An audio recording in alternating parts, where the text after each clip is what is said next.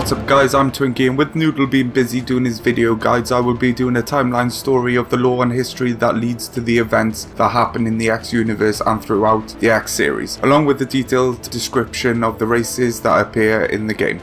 The timeline I will be using is from the Argonopedia site, the link's in the description, and edited with more detailed and thorough information from the other sites such as wikis, Egosoft's website, and an extremely detailed X encyclopedia by Helg T. Krautz. The aim of these videos is to make the lore of the game more digestible for everybody interested, and also for me to learn the lore having not played any of the games, but don't fret, Noodle has played a lot of these games, so he will be my stamp of approval. Apologies for the long intro, but credit is due to the information holders, so on that note, let's get started. Approximately 5 billion years before the Earth years, the first species of the Ancients, also known as the Old Ones, came into existence. Right, let's talk a little bit about the Ancients. Who are they? The Ancients are not a single species, but rather a gestalt of possibly thousands of races who, over unimaginable spans of time, each surrendered their individuality to become in effect a single entity. Approximately 3,500,000,000 years before Earth years, species from the outer galaxies of the universe begin to form the community of the Ancients. This process was not swift, nor was it accomplished without difficulty or trauma. It took, in fact, several full galactic rotations, hundreds of millions of years, for the Ancients to achieve their present form of a virtual physical Type 3 civilization in transition to Type 4. All the species which would ultimately merge to form the race known as the Ancients were initially Type 0 civilizations. To transition to a Type 1 civilization, it took a few hundred years. The development to a Type 2 civilization would require hundreds and thousands of years to transition. Over a billion years would pass before they achieved their present state. Whether or not it is possible for them to ascend to the next level of civilization depends entirely on the transition time. Approximately 1,500,000,000 years before Earth years, the Great War against the Outsiders began. The Outsiders is a species supposedly coming from outside the universe. Let's talk a little about why the Ancients went to war with the Outsiders. Approximately 1.5 billion years ago, the Ancients noticed for the first time that changes were slowly occurring in some physical constants. The first affected were the speed of light, the atomic fine structure constant, and the proton rest mass. Individually, changes were almost insignificant, but taken together they violated the second law of thermodynamics. The universe was losing energy, something that should have been impossible. A theory was swiftly established that the observed change in physical constants was not natural in basis, as any continued change would render it impossible for life in the universe to continue. It was thought that a Type 5 or even a Type 6 civilization from beyond the known universe must be responsible. The change in physical constants, therefore, was the result of this civilization, the Outsiders, attempting to draw energy from the universe. The change in physical constants, however, continued, as either the attempts at communication had simply failed, or the Outsiders had chosen to ignore them. After 100 million years of frustrated powerlessness, the Ancients finally observed the appearance of several probes the size of star systems. It was the Ancients that finally succeeded in destroying one of the probes, and 100 million Outsiders were captured. The captured Outsiders were placed in a temporal status and transported by drone vessels to remote sites within the local group. It was at this point the changes to physical constants ceased.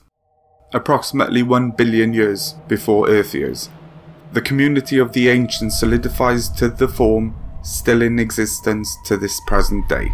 They start building jump gates and began mapping the galaxy, but Earth's star system is not visited for unknown reasons.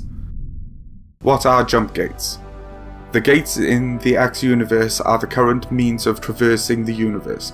They allow great distances between star systems or sectors to be travelled at a fraction of the time it would take to do this using conventional means. Approximately 500 years before Earth years, the first completely mechanical species, the Sohnen, is promoted to members of the Old Ones, or the Ancients. From then on, they are executive members of the Ancients. Approximately 500 million years ago, the Sohnen were accepted into a group of species making up the ancient core races. No longer merely an executive, they now had full status of ancients. These core races are a group of civilizations representing the earliest beginnings of what would become the ancients. With the exception of the latecomer Sohnen, none of these races still exist in physical form. It is probable that the Sohnen will retain their physical form until the achievement of the great objectives, making them likely to be the last physical or real life forms in the universe.